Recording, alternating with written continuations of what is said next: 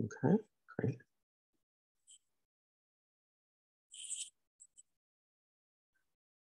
Okay, welcome to the Good Hormone Health webinar, November 7, 2021. I'm very happy to host Dr. Tobias Carleen. Dr. Carleen is the director of the Adrenal Center in Tampa, and I'll show his credentials on the next 2 slides. His talk today is an amazing talk. It's a 20-minute mini back scope adrenalectomy.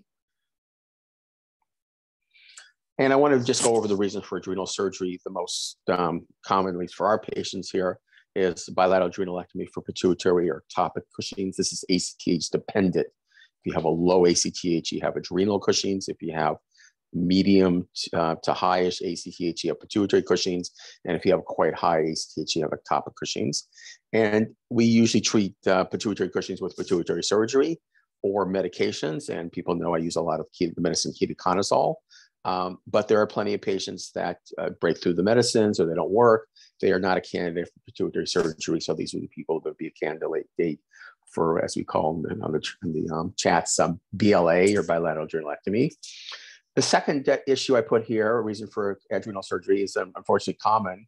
I shared my article with Dr. Carleen. His comment was, unfortunately, some of the adrenal surgeons aren't that good, and they leave behind or remnant tissue develops. And I have a series of about 11 patients with adrenal remnant tissue. These are very difficult to find the adrenal tissue and to remove it. And Dr. Carleen is an expert at reviewing the CAT scans and looking for this adrenal remnant tissue. So this would be another indication for adrenal surgery. There are patients, and it's, at least in the literature, it's quite common, although I have a little less of these patients, that have adrenal Cushing's. This is ACTH independent. You have a low ACTH. You have one nodule on an adrenal, or often or sometimes multiple nodules on one adrenal, and you would get a unilateral adrenalectomy. There are patients that have what's called an aldosteronoma. They have high aldosterone levels and low renin levels. Biochemical testing confirms that it's an aldosteronoma and not this bilateral aldosterone hyperplasia. These are good candidates for unilateral adrenalectomy. And then the patients with pheochromocytoma, which I see very little of, they would be a candidate for mostly a unilateral adrenalectomy and occasionally a bilateral adrenalectomy. Okay, I'm going to hand this over to Dr. Carleen, but I'll do the slides.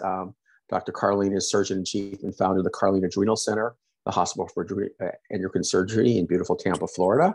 His website is adrenal.com. Go ahead, Dr. Carleen. Thank you very much, Dr. Friedman. It's a great honor and privilege to be talking to you all about my favorite topic, which is adrenal surgery and adrenal disease. And as Dr. Friedman told, we have significant experience with adrenal surgery in all those settings as he described, as well as an area that's actually increasing for us. And I'm not going to talk too much, but in adrenal metastasis from other primary malignancies where the patient has an isolated metastasis. Mm-hmm. So we can jump to the next slide.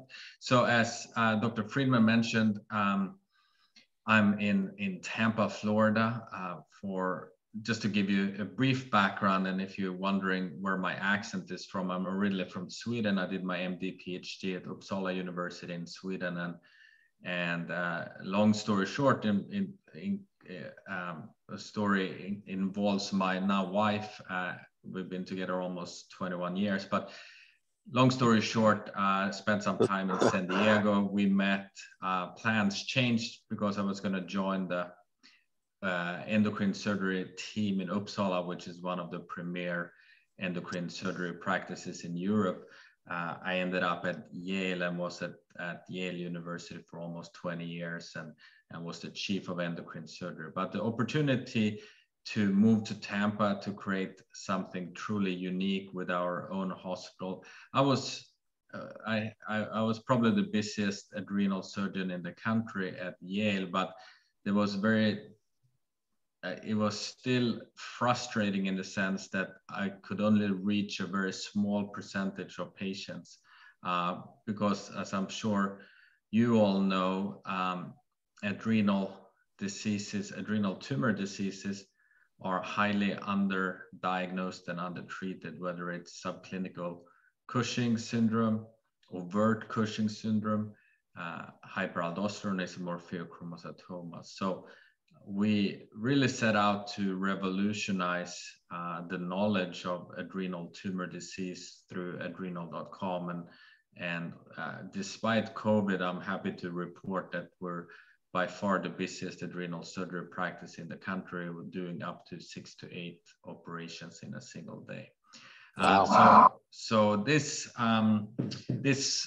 Christmas and New Year's, we're moving into the brand new hospital. So this is a hospital, the first of its kind, exclusively focused on endocrine tumor disease. So it's only adrenal, parathyroid, and thyroid. So it's a full-fledged hospital with 8 operating rooms, of freestanding emergency room, and inpatient beds, and that's where all patients with adrenal surgery is going to be hosted.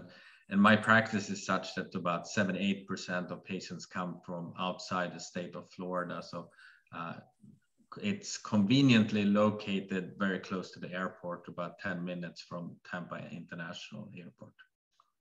Next slide, please.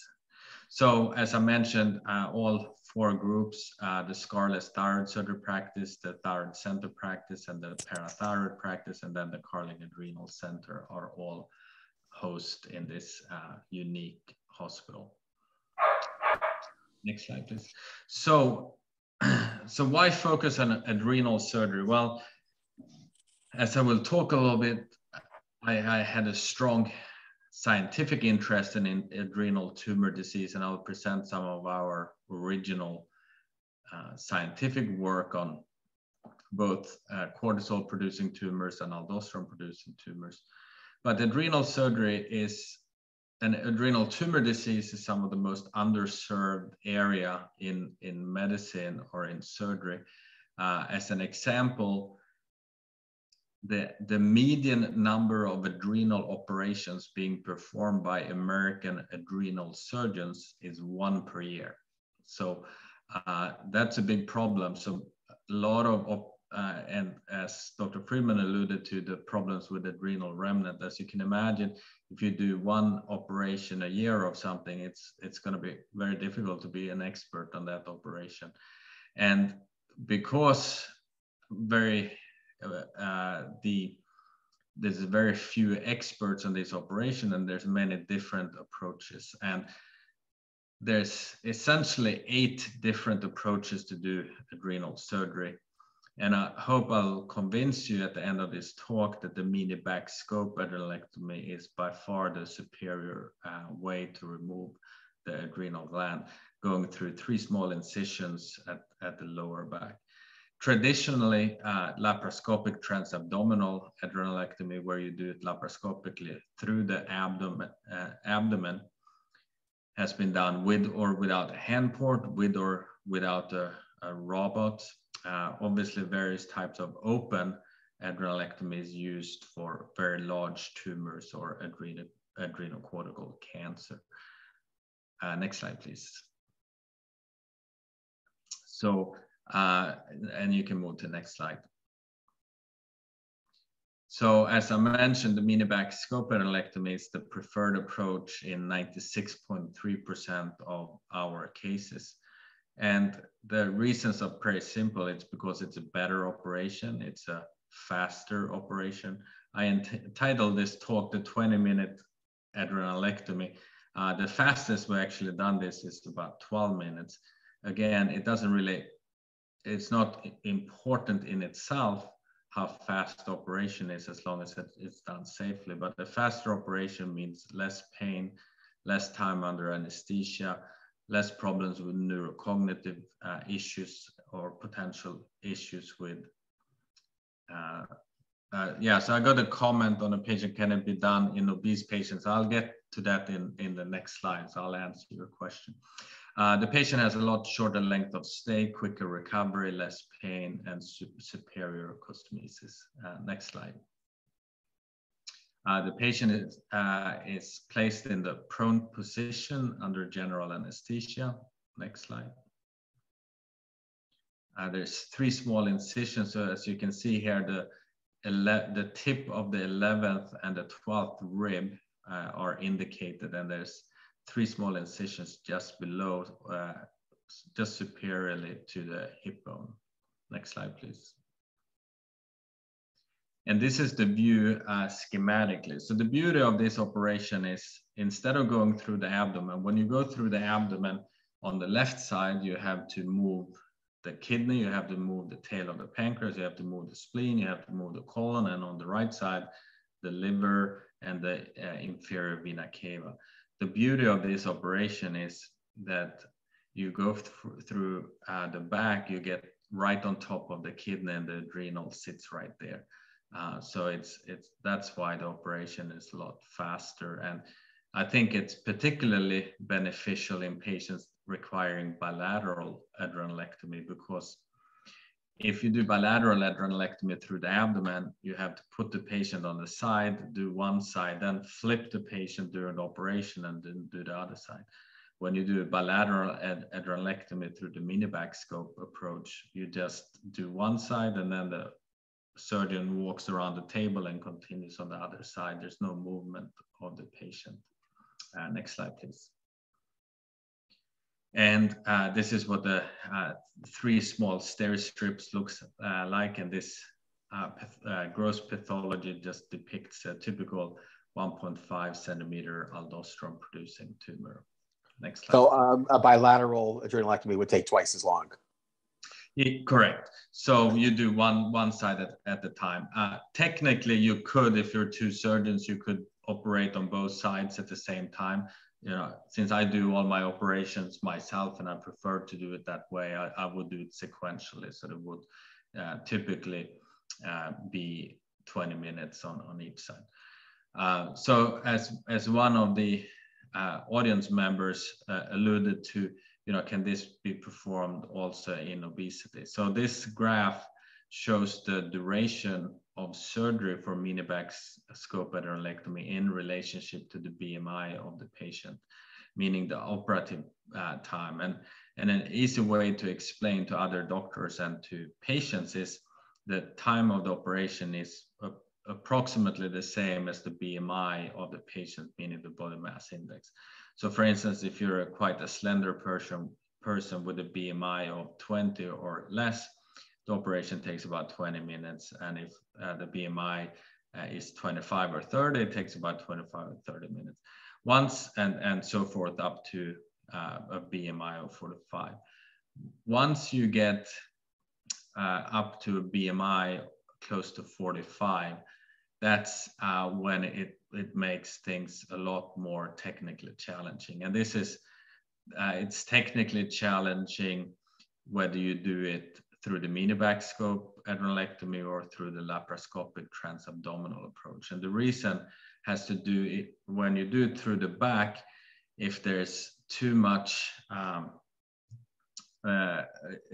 if there's too much obesity and the distance between the skin and to where the adrenal is, if it's too long distance, it can create too much torque on the instrument, and you can actually potentially break the cameras or break the instruments during the procedure. So sometimes in patients with a BMI or 45, it can be very difficult.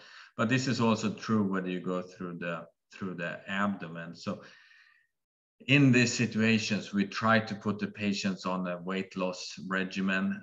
In some cases, we even have recommended patients to undergo a bariatric procedure prior to adrenalectomy. So to answer the question of the audience member, in almost all patients, even in obesity, we can do it this way. But if the BMI is very high, we may take some alternative approaches, either to do it through the front or try to achieve either medical or surgical weight loss before dealing with the adrenal. Obviously, it depends on the underlying pathology. If you have an adrenocortical cancer, of course, you're gonna operate as soon as possible on the adrenal. Next slide, please. So as I mentioned, operation can be as quick as 12 minutes for non-obese patients. And if you compare that to laparoscopic transabdominal adrenalectomy, at almost all institutions, that takes about 2 to 4 hours, even at the most experienced, Ivy League university hospitals type of setting. And then if you add robotic approach, which doesn't add anything except time and cost, that adds another hour. So it's not infrequent that an operation that should really be able to be performed in 12 to 15 minutes is done in 4 to 6 hours, even at the most prestigious hospitals around the country. Next slide, please. So we're gonna just give a quick background about, we're gonna talk first about aldosterone producing tumors, then cortisol producing tumors, and then a little bit about pheochromocytoma, and then we tie everything back together. But I just wanted to give a little bit of a history and scientific history, how we really got excited about adrenal tumor disease. So when I started on the faculty at Yale University, not much was known about aldosterone producing tumors. The only thing we really knew was that they were monoclonal tumors, but nobody had any idea what genes were altered or dysfunctional in these tumors, or and how they developed. So through a collaboration with my previous team back in Sweden, we put together a very well characterized cohort of 22 patients with biochemically unequivocal primary hyperaldosteronism. They all had both biochemical and clinically obvious disease. The tumor diameter ranged from 9 millimeters up to 4.5 centimeters. They all were hypertensive, and they all were hypokalemic, some of them requiring potassium supplementation. Next slide, please. And without going into the science too much, the primary hyperaldosteronism is characterized as Dr. Friedman by too much aldosterone and then suppressed renin. So what we showed in this initial study published in Science is that the most common genetic cause of primary hyperaldosteronism are somatic mutations in a gene called KCNJ5. So what does this gene do? Well, in the normal aldosterone producing granulosa cell of the adrenal gland, you have a potassium channel that's selected for potassium, and that keeps the membrane hyperpolarized and the cells quiet. But then when you have a normal stimulation to produce more aldosterone, such as increased extracellular potassium or binding of angiotensin II to its receptor, that leads to membrane depolarization that opens the voltage-gated calcium channels and leads to cell proliferation and aldosterone production. But when you have a mutation in this gene that we identified, again, these are somatic mutations, these occur within the tumor. Occasionally they can be inherited and passed on in an autosomal dominant fashion, but that's very rare. But in the somatic sporadic fashion, the potassium channels, or the mutation in the potassium channel leads to leakage of sodium into the cell. And this leads to constitutive activation of the cell and cell proliferation and aldosterone secretion. Next slide, please.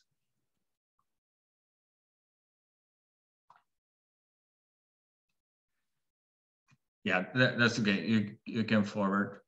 So why is this important? Well, this is not only important that we figured out why aldosterone producing tumors occur in the first place. The reason you have these mutations are bad luck, if you will, but we now know and understand the molecular pathogenesis. But it turns out that this type of mutations are related to the clinical the radiological and the pathological phenotype. So one of the challenges with aldosterone producing tumors are that it's not infrequent that the patient may have a CT scan that doesn't show an obvious tumor, or it shows tumors on both sides, but you don't know which one is overproducing aldosterone. And about 50% of patients have bilateral disease, and surgery is not as effective if the patient has bilateral disease versus unilateral disease. But it turns out that these mutations, the genotype of the mutations are related to what the scans look like. So next slide, please. Next slide again. So when you actually, when we studied this, based on an unenhanced CT scan, as well as some of the other patient characteristics, we have a pretty good way of predicting which type of mutation the patient's going to have. So for instance, in panel A, as you see, there's a typical 2.7 centimeter left adrenal tumor. And this one is very lipid containing, very low Hounsfield unit. So in a slightly smaller tumor that is contains a lot of fat, the chances, especially if it's a young woman, is that this patient's going to have a sporadic mutation in casein NGF5. And why is that important? Well, I know that if I operate on this patient and remove the left adrenal, not only am I very confident that we're removing the left side, so this patient may skip the step of adrenal vein sampling, which is an invasive interventional radiology procedure. But I can also counsel the patient that she's going to do phenomenally well with surgery. There's a good chance she's going to be completely cured of her high blood pressure, cured of her hypokalemia, the low potassium. Similarly, the CACNA1D and ATPA1 mutants, I didn't go into those, but those are other less common mutations that occur in these aldosterone producing tumors. They tend to be more lipid rich tumors and tend to be smaller, whereas wild type tumors tend to be a little bit more heterogeneous. So we're starting to scratch the surface, understanding the correlation between the type of genetic changes that occur in adrenal tumors and what the clinical characteristics of those patients are. Next slide, please. So we do know, based on genetic as well as clinical data, that there's a very high probability of a unilateral aldosterone producing adenoma if the patient has a very high plasma aldosterone concentration, high 24-hour urine aldosterone levels, very low potassium, if they have very severe hypertension, and if they respond very well to a mineral receptor antagonist. So for instance, the two most commonly used are spironolactone and eplerenone. So if somebody has hyperaldosteronism and they respond very well to those medications, that's a telltale sign that indeed they may benefit very well from surgery. Next slide, please. So I have two questions on that. So you recommend the trial of the mineralocorticoid antagonist before surgery? Yes. Yeah, I do, because often for two reasons. Number one is that it's often difficult to get control of the hypertension of primary hyperaldosteronism without using spironolactone and eplerenone. And two, if they do respond very well to spironolactone, that's usually a telltale sign, and often that of course helps with the hypokalemia that often goes with this patient. Yeah, I agree with that. I do like to do the trial, but then it comes up the question, if they do so well in spironolactone, why do I bother the surgery? Yeah, and that's a good question, and I think I'll answer those on the next couple of questions, because you definitely want to send those for surgery. Okay. And it's because of this. So it's because of the direct aldosterone effect. So the outcomes are about 30 to 60% that have hypertension are cured, and almost 100% are improved of their hypertension, meaning you're able to reduce the number of medications.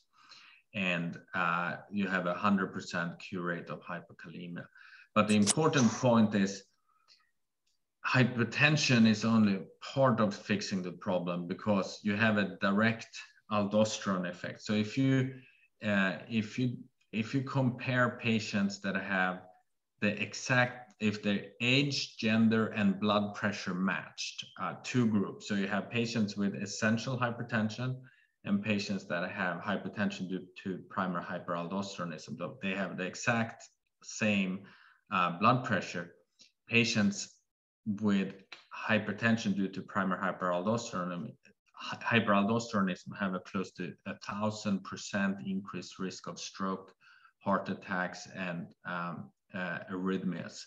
And that's due to that direct toxic aldosterone effect. So to your point, Dr. Friedman, even if you can control the blood pressure, that's just a small piece of the puzzle. You still have, those patients are still running around with very high aldosterone levels, and that direct aldosterone effect on myocardial fibrosis and left ventricular hypertrophy and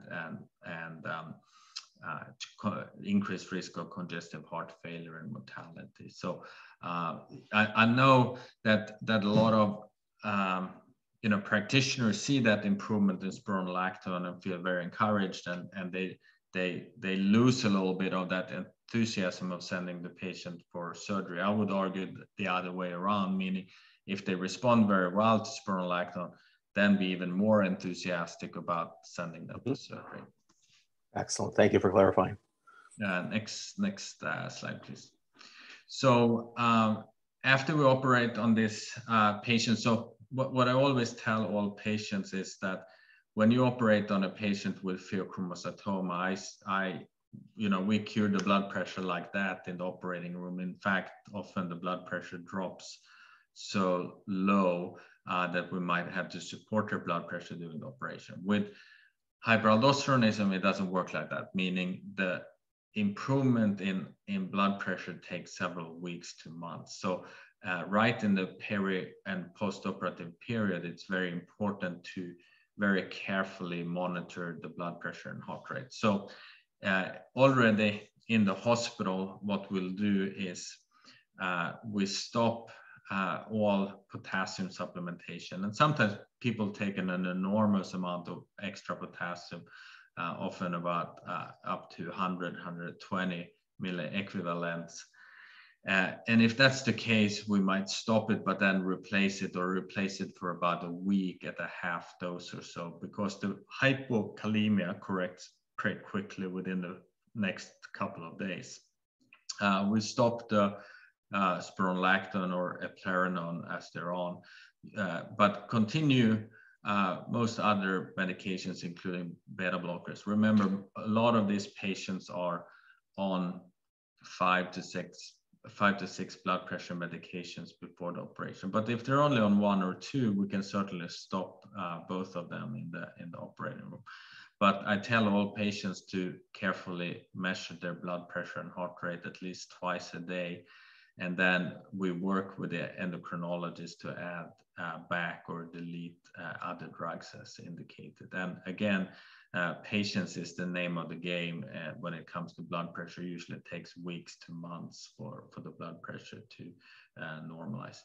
And in terms of, there's been a number of large trials that have compared surgery versus medical therapy, and there's no question that patients that have surgery, that can have surgery, meaning they have unilateral disease based on either scan or adrenal vein sampling, do much better than those that are only on medical therapy. But medical therapy certainly should be used in patients that have bilateral disease or in those that are not candidates for surgery. Next slide, please. So So Conn's syndrome is very common and it's not harmless. A number of large epidemiological study, most of them are, this particular study is from Italy, most of them are from Europe, but it shows very consistently that it's the cause of hypertension in 10% of all patients that has been deemed to have essential hypertension. Next slide. And as I indicated, this is the study I referred to that compared patients with essential hypertension head-to-head comparison with those that had hypertension due to primary hyperaldosteronism. And as you can see, the odds ratio of stroke, MI, and atrial fibrillation is vastly higher. Next slide, please.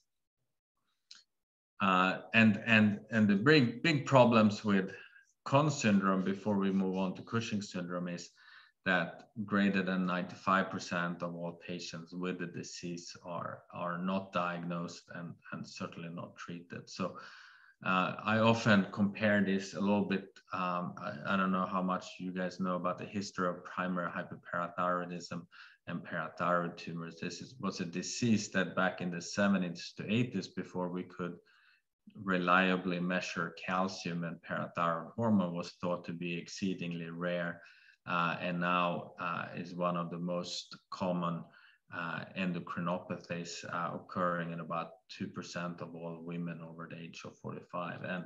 And it feels like with primary hyperaldosteronism and subclinical Cushing syndrome, for that matter, we're sort of in the 1970s compared to a lot of the other endocrine diseases. And a lot of it has to do with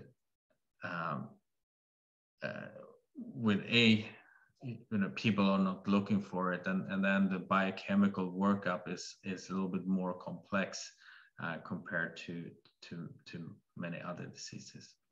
Next slide, please.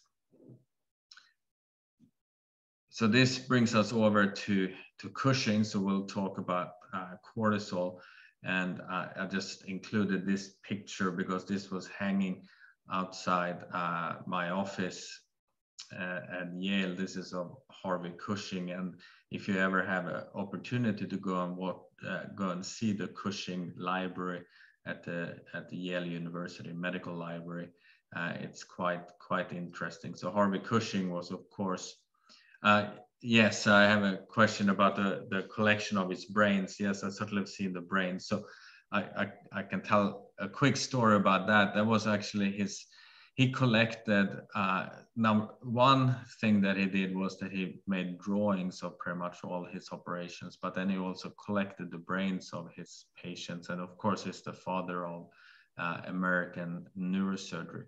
And for many years, his collection of brains were lost in sort of the basement of an old medical building at the medical school, until a few medical students and Dr. Spencer, who was the professor at neurosurgery at the time, championed taking care of this, and now created a whole library with a collection of the brains from his patients back in the day. Was he at Hopkins first and then Yale, or? Yeah, so he went to Yale undergraduate. So he was actually on the Yale 1888 Yale undergraduate baseball team. And I actually have a photo from that. So he was an undergrad at Yale, and then he went to Hopkins, of course, became chair, or was at Hopkins for a long period of time, became chair at what was called Peter Brigham, now of course Brigham and Women's up at Harvard, and then he returned to Yale in his in his late career. And of course, I don't need to tell this audience about the signs and symptoms of Cushing syndrome. Next slide. I always think this slide is detrimental because, like, a doctor who doesn't see much Cushing has this picture printed in their brain. It says, oh, you don't have that much thin extremities. You don't have this easy bruising. You don't have all these symptoms. Therefore, you don't look like this lady. Therefore, you don't have it. Yeah, and that's a very true observation. We certainly see, of course, you see a lot of patients with pituitary Cushing's disease, but we certainly see a lot of patients with adrenal subclinical Cushing's syndrome that certainly looks nothing like, well, we certainly have patients that do look like this lady, but they come in all sizes and shapes, and you have plenty of slender women without those features. But I think the point I wanted to say is, of course, pituitary hypercortisolism or Cushing's disease, when it comes to overt Cushing's syndrome, is the most common, and overt adrenal hypercortisolism comprises about 15 to 25%.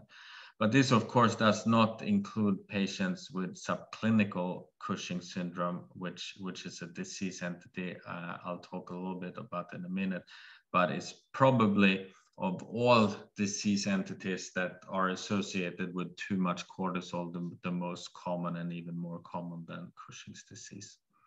Next slide, please. So just to bring you back to the laboratory again, so we performed, similarly as we had done with aldosterone-producing tumors, we performed whole exome sequencing, meaning we sequenced entire protein coding region of matched tumor samples of normal and tumor from 25 patients with cortisol-producing adrenocortical tumors. 3 of them had adrenocortical carcinoma and 22 had a benign adenoma. And then we had an additional cohort of 38 patients. So in total, 36 out of 63 patients had overt ACTH independent Cushing's syndrome, meaning adrenal source of their Cushing's syndrome, and 27 had subclinical disease. All of them had undergone unilateral adrenalectomy with a mean tumor size of 5.2 centimeters. Next slide, please. And you can go to the next slide. So when you look at, I'm not going to go into this in too much detail. Yeah, so the way we define subclinical for this study, it's almost easier to explain how we defined overt. So the overt Cushing's syndrome was defined based on clearly elevated 24-hour urine-free cortisol, suppressed ACTH, failure to suppress a low-dose dexamethasone suppression test, together with classical signs and symptoms, as you saw from this picture of the lady. Subclinical was defined as those that did not have the overt symptoms, but still had biochemical indices consistent with subclinical disease.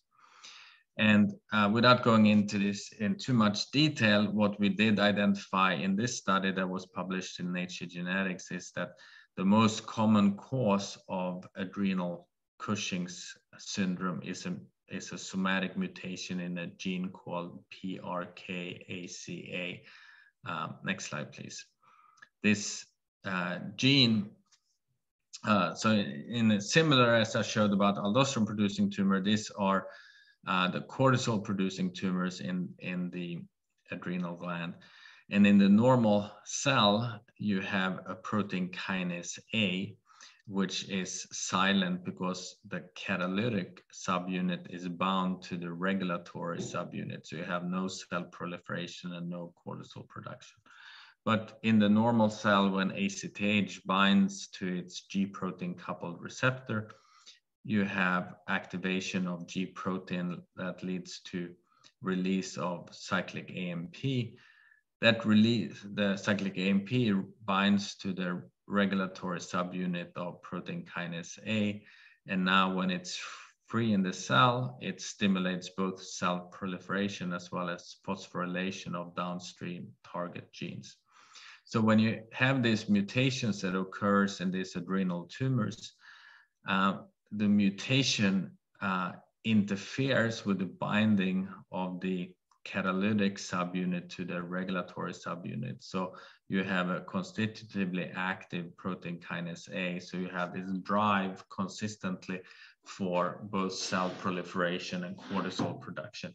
Again, these are not inherited mutations. These are sporadic mutations that occur in a single cell, and the tumor grows and produces too much cortisol production. But what's interesting clinically is that these mutations only occur in patients with what we define as overt Cushing syndrome. The genetic mechanisms of subclinical Cushing syndrome are distinct. So it's almost like the signs and symptoms certainly overlap, and the biochemical indices do, but the molecular pathogenesis is are distinct if you compared overt adrenal Cushing's and subclinical Cushing's. Next slide, please. And next slide.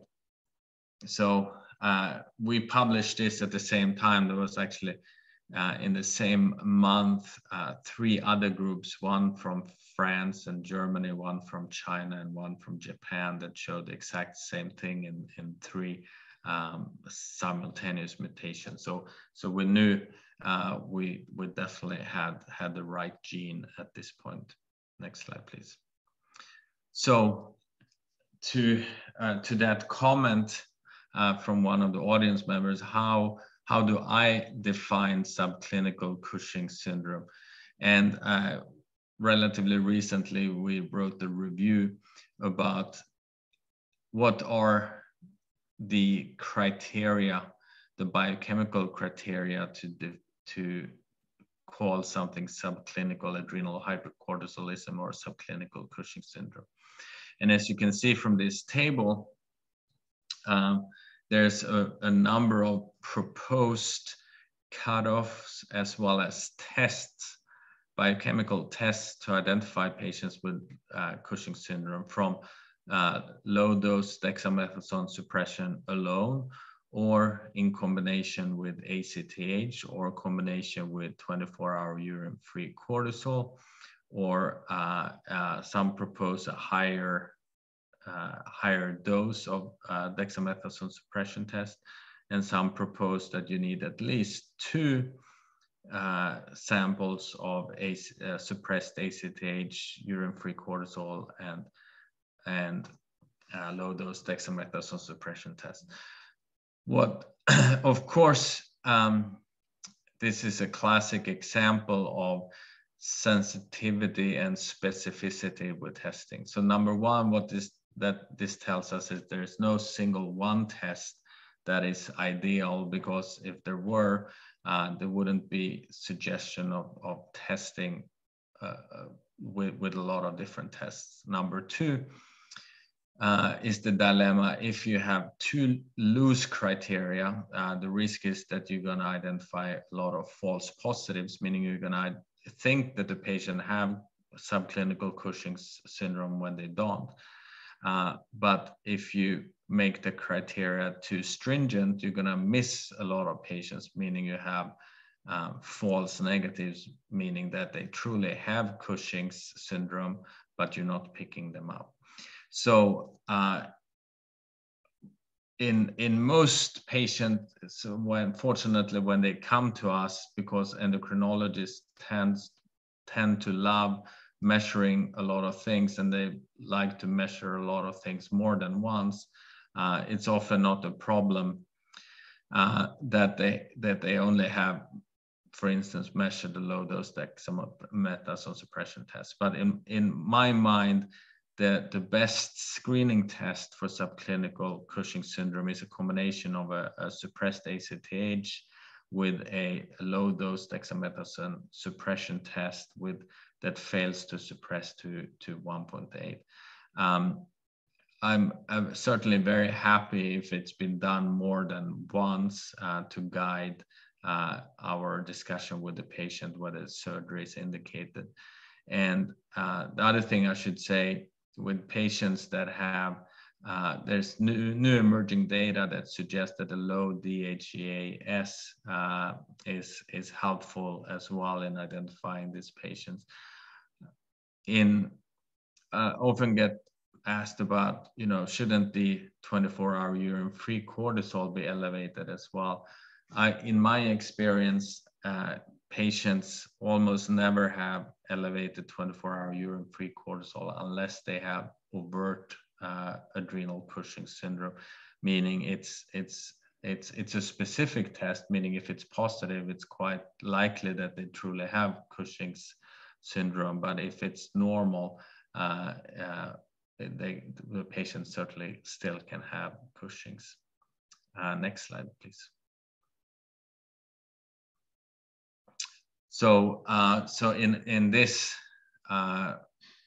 manuscript, we wrote that, and again, this is in the setting where the patient already have an adrenal tumor, an adrenal incidentalloma, but we stated that given the low rates of complications and the possibility to reverse the detrimental effects of elevated cortisol secretion, we recommend minimally invasive adrenalectomy in patients with biochemically proven or even only suspected subclinical Cushing syndromes who are appropriate surgical candidates.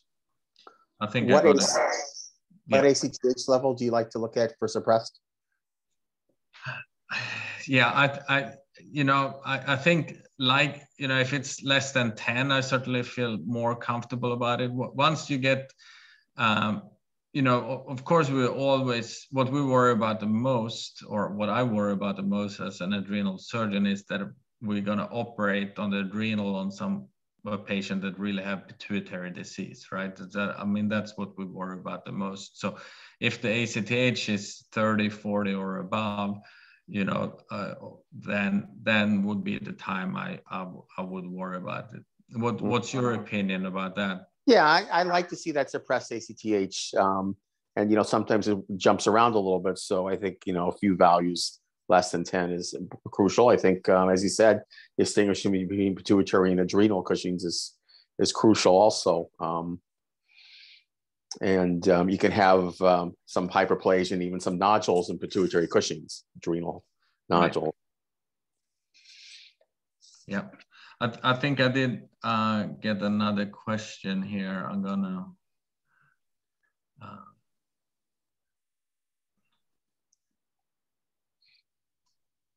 So the question is, so there are reasons why some patients are avert and have expected test results: high cortisol, low ACTH, no suppression, high 24-hour urine-free cortisol. Others present as subclinical, maybe high midnight cortisol, saliva, high midnight cortisol serum, and so forth. Yeah, so there certainly are, as I alluded to, with patients with subclinical disease, it's certainly rare that they have, frankly, high 24-hour urine-free cortisols. But as Dr. Friedman said, we definitely do want to see a suppressed ACTH. And I would say if a patient has a completely perfect response to low dose dexamethasone suppression test, it's probably not subclinical disease, subclinical hypercortisolism. But certainly salivary cortisol levels are adjunct test too that we factor in as well. But it's definitely both a genetic and clinical distinct disease between overt Cushing's, adrenal Cushing's, and subclinical. Again, subclinical much more common. But both for overt and subclinical Cushing syndrome in the pre and per-op setting, it's very similar when it comes to the surgery. The mini-bag scope adrenalectomy is definitely the preferred approach in greater than 95% of the cases. We monitor their diabetes, if they have diabetes, hypertension, and potassium very, very carefully. We performed a cosentropin, so ACTH stimulation test at 4 a.m. on postoperative day 1. there's been a nice recent article I shared with Dr. Friedman in JCEM, just looking at trying to identify those patients that are adrenally insufficient right after the operation. Obviously, in this scenario, having adrenal insufficiency is a wanted issue, right? Because that truly proves that the tumor was overproducing. But that helps us tailor which patients should be placed on corticosteroids as an outpatient. In almost most patients, especially with subclinical disease, no or low levels for a short period of time of hydrocortisone works in the majority. If they've had very long-standing and very significant overt Cushing syndrome, it certainly can take a long period of time for that contralateral gland to kick in. For patients that have bilateral adrenal Cushing's, most common is bilateral micronodular hyperplasia or PPNAD. A cortical sparing partial bilateral mini-bag scope adrenalectomy is often the preferred option. Next slide, please. The exception to that is what Dr. Friedman alluded to at the very beginning, in patients that have failed Cushing's disease, meaning they have failed pituitary surgery, they have failed medical therapy, and the best option at this point is bilateral total adrenalectomy. In this scenario, of course, you want to remove all adrenal tissue. And as Dr. Friedman shared his experience in an article about patients that have adrenal rests or remnants. So when you do these operations, it's absolutely critical that you get every single adrenal cell removed. And from experience of training dozens and hundreds of doctors, the reason there is adrenal tissue rests in these scenarios is that either the surgeon doesn't remove the entire adrenal gland, or they spill adrenal cells that subsequently implant into the adrenal bed. We see this all the time in pheochromocytomas, where benign pheochromocytoma cells that are spilled during the operation implant into the retroperitoneum, and the exact same issue happens if you leave a remnant. So for bilateral, so for failed Cushing's disease, certainly you do want to remove both adrenal glands completely. And this is much more favorable to do through the mini-bag scope adrenalectomy approach as opposed to the laparoscopic, because the visualization of the adrenal gland is much better. I think I got a question about adrenal rests. Yeah, so the question is, what is your experience with the rate of rest tissue after bilateral adrenalectomy? And is the question, is it the surgeon who has left it? So the experience, unfortunately, there hasn't been a huge comprehensive study that have looked at what the true prevalence of adrenal rests after bilateral adrenalectomy really are. I think Dr. Friedman's and his study of 11 patients, it's one of the larger ones. So obviously bilateral adrenalectomy for Cushing's disease is not a very frequently used procedure, and you wouldn't know that you have a recurrence in the adrenal bed unless you follow these patients out for several years. So it's a little bit difficult to know exactly what the number is.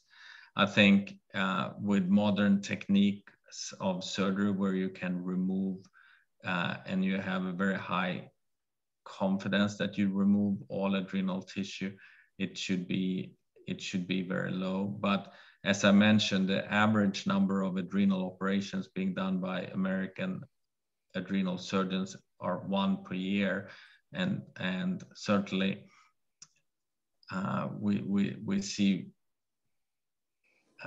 incomplete adrenalectomies all the time, meaning the patient has been told that every single week this comes up where the patient has been told that they had the adrenal gland completely removed, and I'm looking at the CT scan and it's certainly not removed.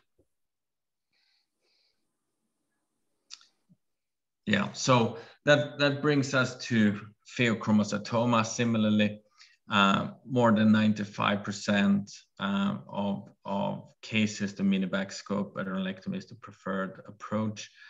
Familial disease is quite common, up to 20%.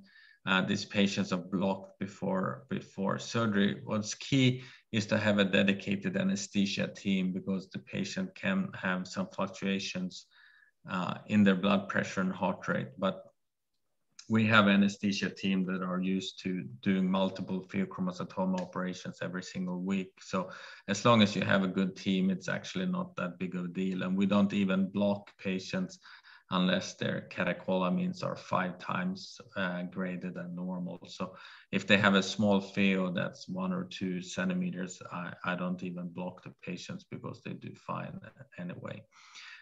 For bilateral disease, a cortex-sparing partial adrenalectomy is the preferred approach. Next slide, please. I'm just going to mention real quick, we also do mini-back scope adrenalectomy for adrenal metastasis. This is a patient with lung cancer. Next one. And this is a patient with a colorectal cancer that came from Southern California for a partial adrenalectomy. So as you can see here, he had a single metastasis to his left adrenal that shows up on the PET scan, and performing a cortex-sparing approach, removing the malignancy, but at the same time preserving enough adrenal tissue. He was able to go on without hormone, without corticosteroid replacement, because we're able to preserve enough adrenal tissue. Next slide, please. This is another interesting case talking about what patients have been told and what the real life is. So this patient had had a previous right nephrectomy, and what was told, he had a left adrenalectomy for metastatic renal cell cancer. So the arrow now points to a recurrence in his right adrenal gland. So of course this presents a dilemma, because he already had left adrenal gland removed, and now he's got a cancer that's invading his right adrenal. Next slide, please. But as you can see, when I'm looking at the CT scan, what does he have on the left side? Well, he has a completely normal left adrenal gland. So even though he was told that he had a previous left adrenalectomy, they certainly didn't do a total adrenalectomy, because his left adrenal is right there. So of course, in this situation, this was great, because we could easily remove his right adrenal metastases. And then we did measure a cousin-tropin stimulation test. As you can see, the numbers here, which show the beautiful stimulation of his cortisol levels at 30 minutes and at 60 minutes, which proves that he has a completely normal left functioning cortisol response, and thus he did not require any corticosteroid supplementations. Next slide, please. And this, yeah, that just shows the tumor. And this talks about cortex sparing adrenalectomy. This is on the right side. And as I alluded to, you can see how the visualization is so much better going through the back as opposed to going through the abdomen. You can directly see the inferior vena cava, or the IVC, on the right side with the normal adrenal cortex. This is a patient who had MAN2 due to bilateral and had bilateral pheochromocytomas, but we're able to preserve about 30% of normal adrenal cortex. So even though she was young and had bilateral 5 centimeter pheochromocytomas, we were able to preserve sufficient adrenal cortex that she did not need to be on supplementations long term.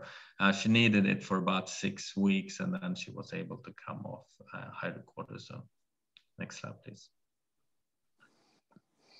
Yeah, so the question is the hand port needed to go through the back? No, we don't use the hand port through the back. The hand port is only used for big tumors if you go through the front. Next slide, please. So just briefly, when is mini-back scope adrenalectomy not the preferred approach? Next slide. So this is an example of the hand port. So this is a huge 16 centimeter right pheochromocytoma, and obviously in this scenario you need about a 8-9 centimeter incision anyway, just to remove the tumor. So in this particular case, because the tumor was so big and it was pushing on the liver and the kidney and the IVC and the aorta, as you can see here, the best approach was to do this through the abdomen with a hand port assisted laparoscopic approach. Next slide, please. Also for patients that have pheochromocytomatosis, this is an entity, and this was a patient who was operated on at the Mayo Clinic, and they clearly violated the capsule, and tumor pheochromocytoma tumors spilled into the adrenal bed and the retroperitoneum. And of course, this is disseminated disease. So some people might think, well, is this, a malignant pheochromocytoma? So it's not a malignant pheochromocytoma. This is iatrogenic, meaning you have spillage of tumor cells and they implant. Similar, if you were to spill a parathyroid tumor in the neck, the patient developed parathyroid mitosis. The same thing happens with pheochromocytomas. If you spill tumor cells, they're going to implant and grow back. Next slide. So this just shows on a CT scan where the tumor tissue is in the adrenal bed. Next slide. And then in the paracolic gutter, you'll have all these little implants of pheochromocytoma tumor cells. Next slide. So this required, of course, an open operation where we removed, and you can see there's literally 30, 40 little tumor implants on the spleen and on the omentum and in the left adrenal bed. And this is, of course, something you have to remove through open surgery. Next slide. But I think I convinced you, hope I've convinced you that the mini-back scope adrenalectomy is preferred approach in about 96.3%, because it's better, it's faster, shorter length of stay, patients have less pain, faster recovery, and superior cosmetic results. Next slide, please. So just to end, a lot of our patients come to us because they have what's called an adrenal incidentaloma. This is patients that have had a CT scan, most commonly for other reasons.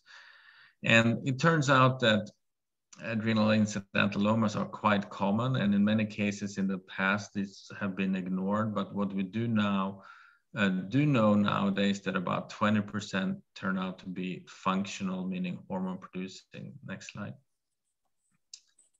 And as an easy rule of thumb, about 5% turn out to be pheos, 5% aldos, 5% adrenal Cushing's, and 5% proved to be metastasis. So question, if I did this operations at Yale, yeah, so this mini-back scope adrenalectomy, or the technical name of it is called posterior retroperitoneoscopic adrenalectomy.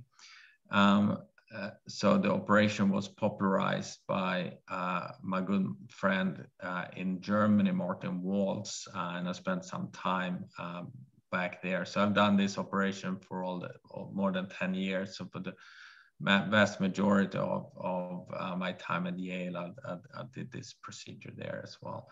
And as I mentioned, we do more of these operations than anywhere in the country. I think I got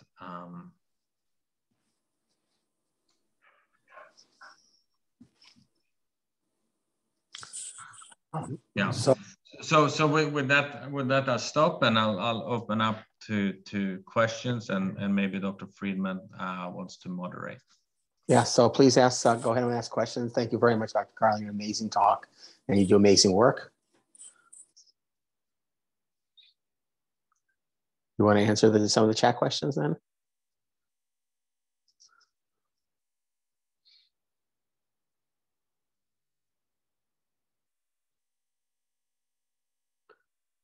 Why is this not taught in university? Why don't other doctors do it this way? So it is actually taught at university, and some people do. So when I was at Yale, I was the program director of the endocrine surgery fellowship. So I've trained dozens of endocrine surgeons. Still, this technique is a little bit more technical. So unless you do a lot of these operations, you're not going to be as facile. And the way it is, so even at the most well-known hospitals, university hospitals in the country, if they do this procedure, they only may do between 10 and 20 of these operations in a year. And that's due to the fact that adrenal disease compared to other endocrine surgical diseases are not as common. So it's it's an operation that's done. Most places around the country are still doing the laparoscopic adrenalectomy, or they do the robotic adrenalectomy. And the reason is because a lot of urologists have done prostates and kidney operations, and they figure, well, we'll just apply the same technique to the adrenal. Or general surgeons are not trained to work in the retroperitoneum. They trained doing gallbladders and stomach operations and bariatric surgery through the abdomen. So unless you sort of rethink your approach, and you have to also be pretty technically facile, and being able to, you have to be a little slick in the operating room to be able to do this operation, because the space that you're working in is a lot tighter.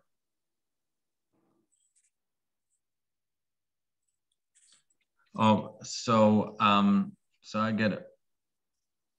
So the question is, for patients traveling to your center, how long do you usually recommend they stay in Tampa? Okay, that's a great question. So let's say the operation is on a Tuesday. Most people would come in Monday afternoon to Tampa.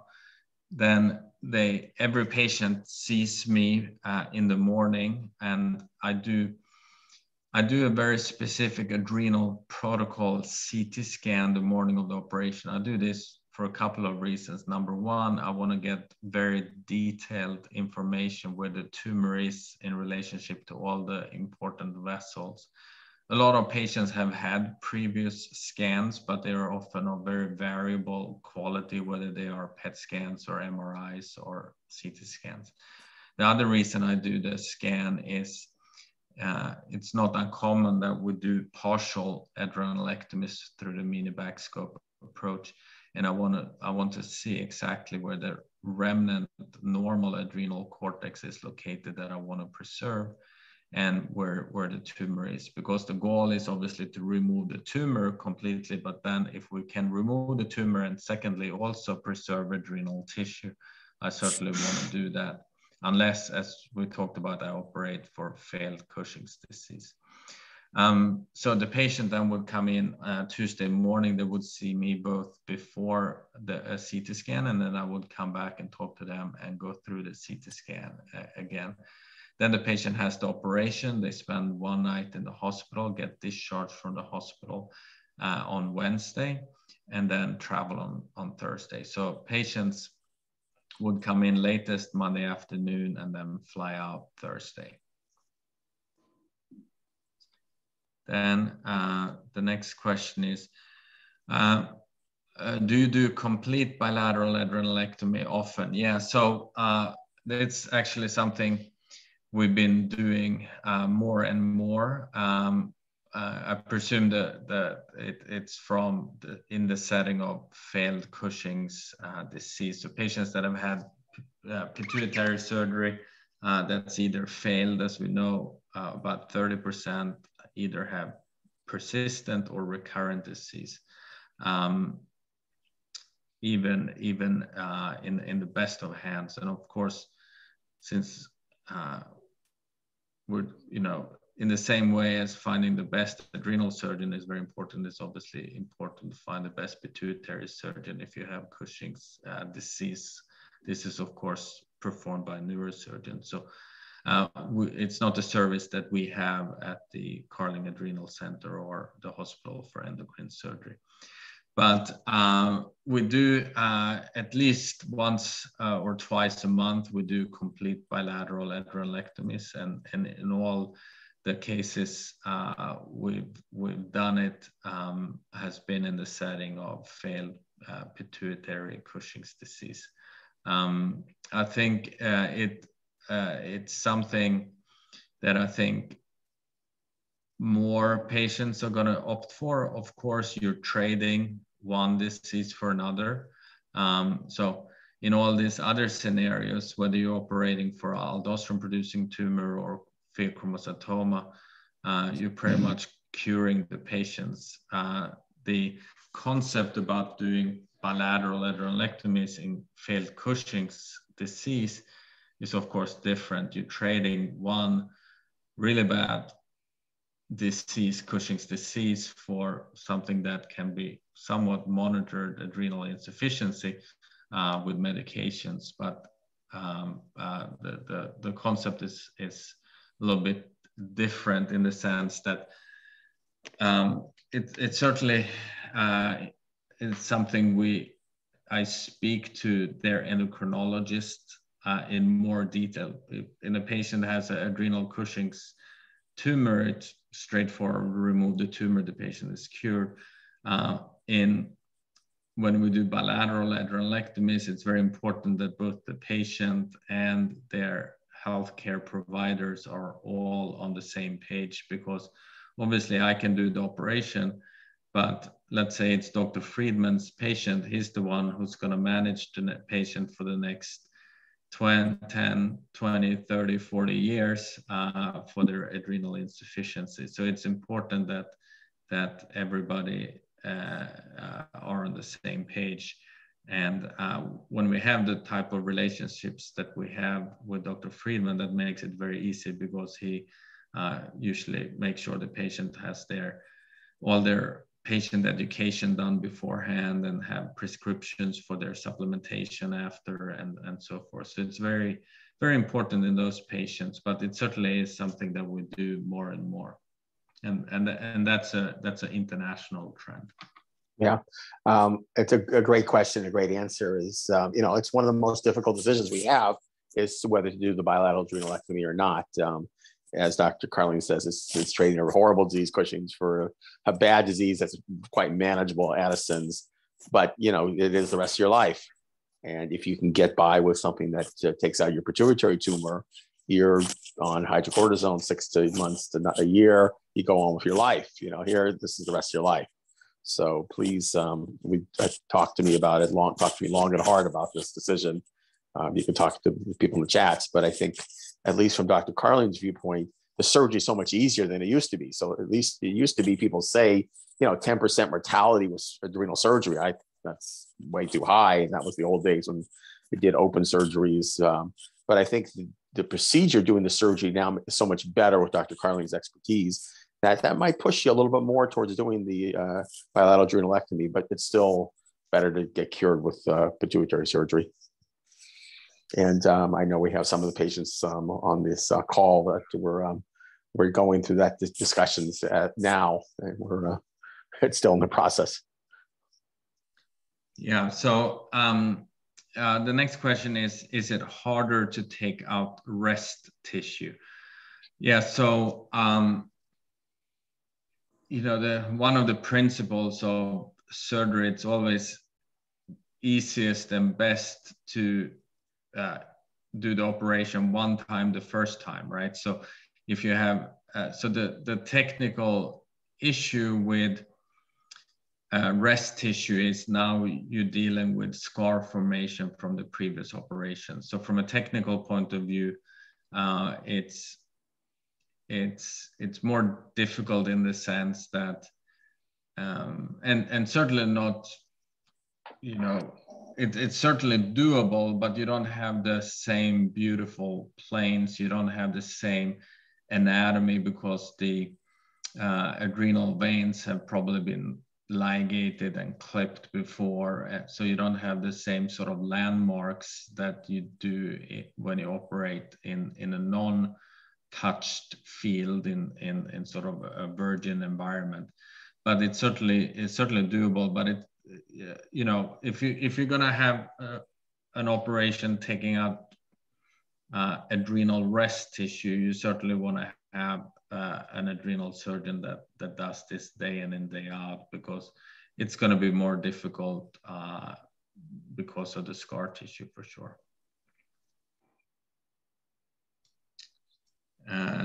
Then the question is, what can you do to convince endocrinologists that removing both adrenal glands after failed pituitary surgeries is necessary for patients' quality of lives? Many endocrinologists say, I'm not comfortable with you having no adrenal glands, even when the patient has a strong and long history of persistent cortisol.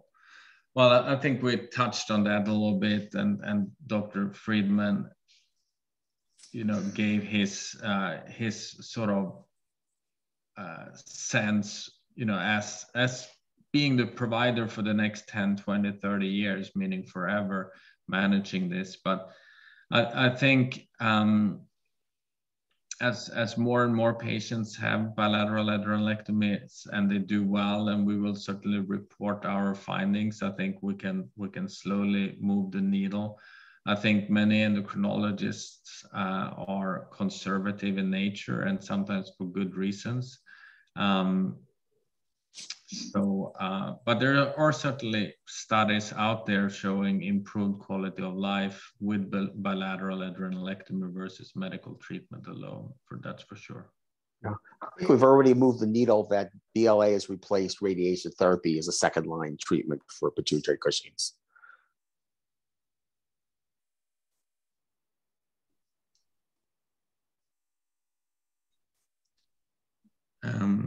And then the question is,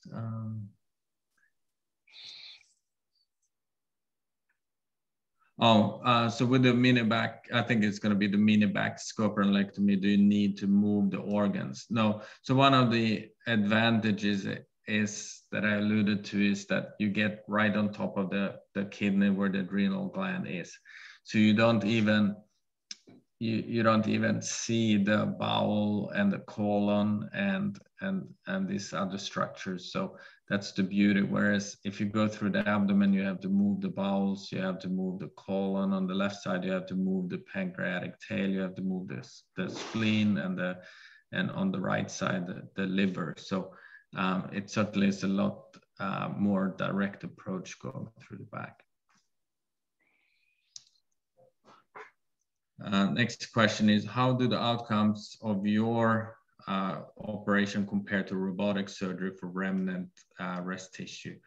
So we haven't done a head-to-head comparison. I, like most other people, have tried out the robot in the past. The robot doesn't add anything. The only thing I said, it adds time and expenses. So the robot is great for prostate surgery. For anybody that are recommending robotic adrenalectomy for your adrenal operation, that suggests that they're just not experienced, because it's just a waste of time, to be honest with you. Next question is, I live in Canada. No doctor does the mini backscopelectomy. They will do laparoscopic,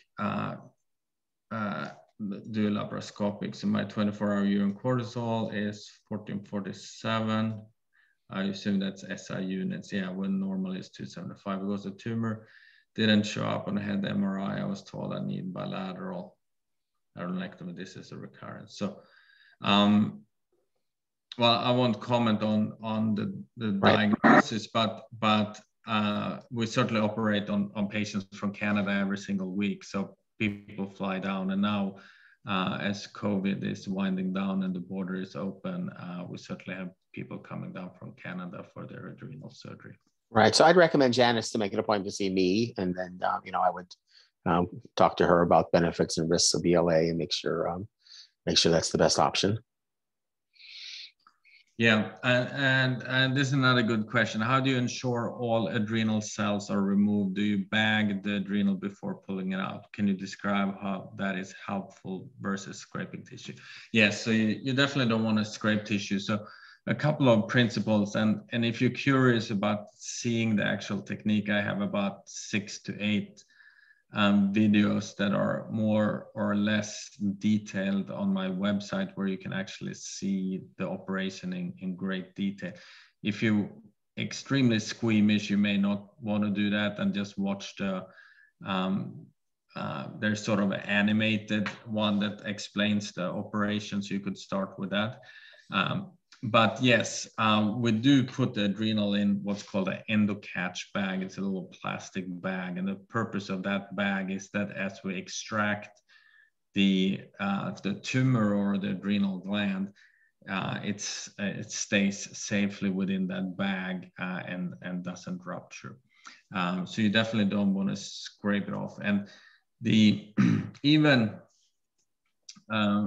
some experienced adrenal surgeons might spill adrenal tissue, and that's one of the principles with adrenal surgeries, to never grab and hold on to the adrenal gland. One of the principles are that, so for instance, the adrenal vein is something we can hold on to with a grasper, and that won't disrupt the tissue. But if you take an instrument and sort of try to hold the adrenal, it's so friable, so it's going to rupture, and that's when you have spillage of adrenal cells. So that's so certainly no scraping of the tissues. Next question is, do you recommend doing anything if after BLA still producing normal cortisol but no Cushing's symptoms?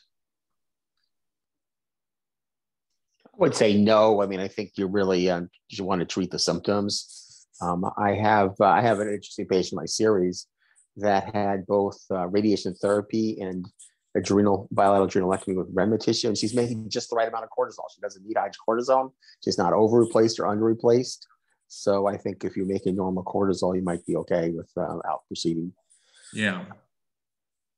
I'm going to ask the last question. We had some great questions today. This is sort of a theoretical question, but in hyperparathyroidism, we have 4 parathyroid glands enlarged. At least they used to recommend taking out like a half of one of the 4 glands and implanting it in like a place like the arm. Do you see anything similar to that with bilateral adrenalectomy, to take out, most of the tissue and put the tissue either labeled somehow or put it in an accessible place so that they can make just a little bit of cortisol? Yeah. So that's a great question. So and there's actually been studies, and this used to be done, but it's not really practiced anymore. But it does actually work. So what you can do is, if if you know you're concerned about the remnant you leave behind, that you can either freeze and cryopreserve adrenal tissue, or immediately dispense it and inject it either into the subcutaneous tissue or into the muscle. The potential problem if the patient has a recurrence, you know, especially if you've left the remnant in the adrenal gland and then you have a piece of adrenal tissue either in the subcu fat, for instance, you know, where is the recurrence coming from? So I think most people prefer to just leave a remnant, for instance, in the setting of, you know, bilateral pheochromocytomas, for instance. Okay, great. So it was a great webinar tonight. Thank you so much, Dr. Carleen. You're doing great work. We're happy to send you, probably get increased business. I'm happy to send you some more patients. And we'll be both on my website and goodhormonehealth.com and Dr. Carleen's website, adrenal.com, in the next couple of days or so. Thanks, everybody. Thank you very much. It was my pleasure. Great job. Okay, good night.